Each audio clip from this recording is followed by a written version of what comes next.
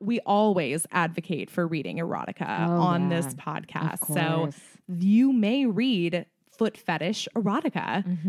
I feel like erotica is something that is untapped by so many audiences. Oh, agreed. Yeah. You can read it in public. Absolutely. That's the beauty of Kindle. Yeah. What I love about reading erotica is that it's great for people who don't necessarily want to watch porn, but who also, like you said, you can really read it anywhere. Like, I mean, I'm not going to be watching porn outside of the comforts of my home, you know, but when it comes to reading, I read on the train, I read in the office. Like there's untold opportunities there. Absolutely. And I think a lot of people think like, oh, well, erotica isn't as prevalent as porn. It's like, no, it's jaw-dropping the amount of erotica that's available. Like, don't think you'll ever run out of erotica. Like, there's people writing them all the time. They're being published all the time, you know, at least on Amazon and online. Like, that's what I love. Like, there's always something for you out there. Yeah, that's the beauty of self-publishing.